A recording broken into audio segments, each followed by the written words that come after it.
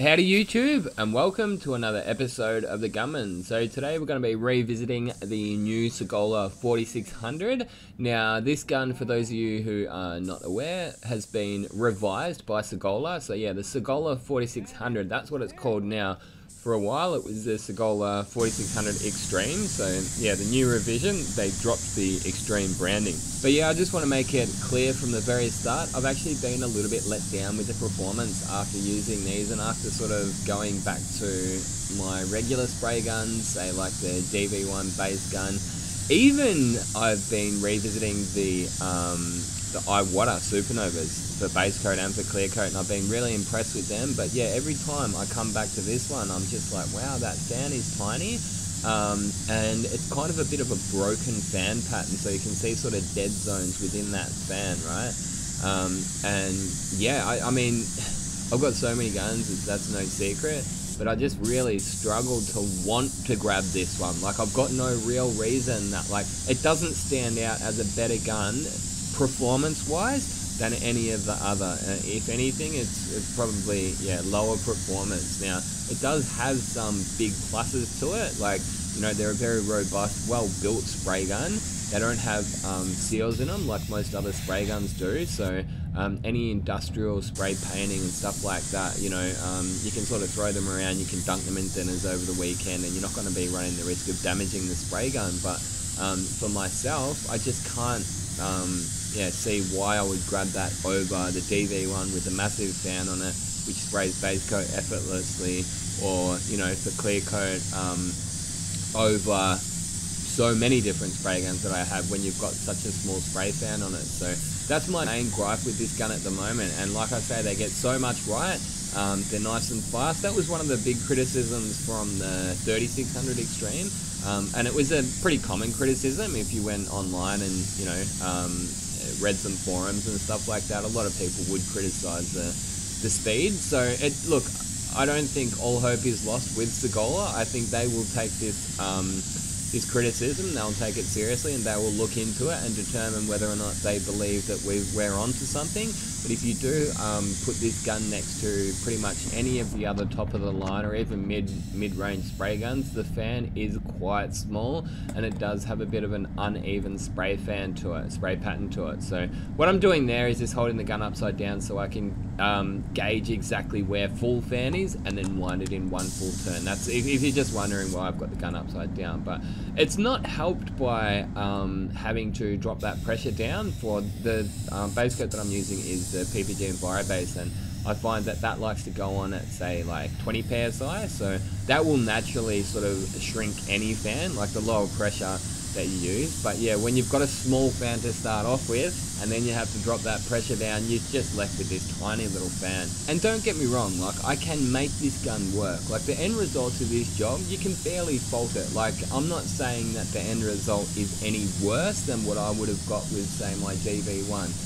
Even the clear coat, you know, but when you're doing an extra few passes that you know you shouldn't really have to, and you're not getting much performance improve, if anything, then it's just a real tough ask for me to go and grab this gun over, say, even my DV1 clear gun, you know, my SATA CC. And lately, like I said, I've been going back to the Supernovas and absolutely loving the performance on them. I do need to do a revisited review on them, because, like, something, yeah, like, I found a setting and I stumbled across it by accident, but it changes everything. This changes everything. But there you go, there's the Sagola 4600. It's got the base coat cap on it. It's a 1.3 XL fluid tip on it, DVR base, as you can see there. And look, I do thank Sagola for sending it out. They did send it out for purpose of review, but I'm not going to sell my soul for a spray gun, you know. I'm just going to tell you guys how I see it. I'm not, and also the other thing, like, I'm putting my reputation at risk. If I'm just going to go out here and say, oh, this is just the best new spray gun just because I got a free one, well, then you guys are going to be like, damn, man, this guy said it was awesome, and then it's not really that good of a spray gun. I don't really rate it, you know. But in saying that, like, they're more than capable, but they're just not the best, you know what I mean? And another surprising thing, actually, and I don't even know what to make of this, right? So I actually had, like, it was a solid color, right? It was a loan car, I think, from my box. So it was just 2K direct gloss. and I thought, hey, this would be a good opportunity to try the difference between the ANI F160 compared to the Sagola, the new Sagola 4600, right? And I put them side by side, and visually, the fan on the ANI was heaps bigger.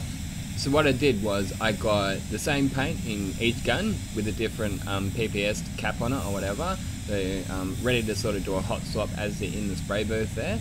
And I measured out half of the bonnet, and I counted the amount of passes that it took with the ANI with the bigger fan, definitely bigger, visually bigger fan on it. And then I got the Sagola, and it was exactly the same. Like so I don't even know what to make of that. What looks like a massive fan didn't perform any better or than what appears to be a smaller fan. Like I say, I really don't know what to make of that, and I felt like I was sort of doing same distances, but when it does come to distances and speeds, there's just a sweet spot, you know what I mean? You set your pressure to the right pressure, and there will just be the spot on the fan where you know that the paint's meant to hit the panel, if that makes sense. But yeah, it definitely does open the fan up. As you can probably tell from what we were putting the base coat down, it was a small fan. Like I say, that's partially due to the lower pressure that we had to use because it was base coat. So yeah, not as bad for clear coat, but let us know what you think, guys. What do you think of the Sagola? Would you buy one? Would you sort of hold off until hopefully they make one with a slightly larger fan on it? And it may be something as simple as they can just release a new air cap which solves all those issues. I don't know. They may not be able to, but yeah, time will tell, I guess. They may just say, you're wrong, Gunman, you're totally off the mark with this one, there's nothing wrong with the fan. But I can definitely see some like dead zones in it. Again, you know, it doesn't necessarily seem to leave you with a bad finish, you know. And look, that's a silver metallic, like a light silver metallic.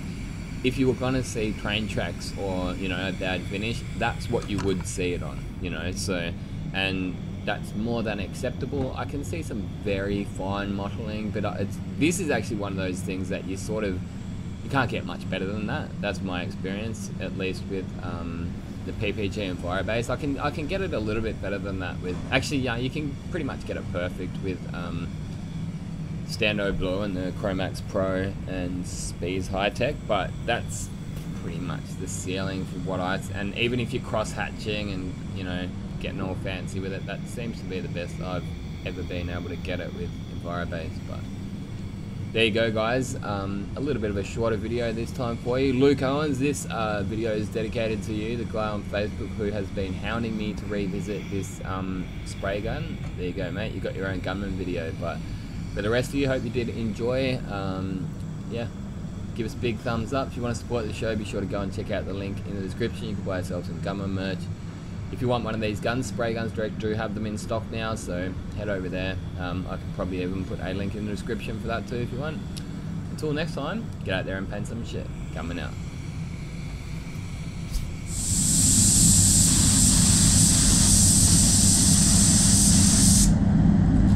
Man, that is tiny. Wow.